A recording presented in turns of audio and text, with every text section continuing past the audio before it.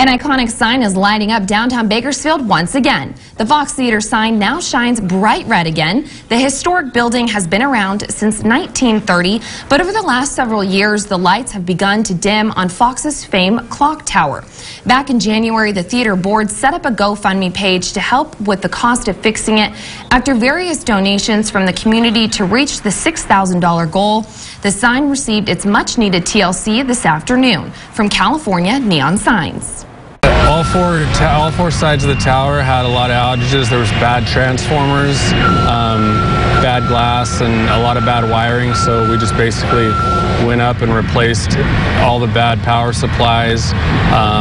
Any wiring that was shorted out, the high voltage wiring, replaced that, and the neon repairs.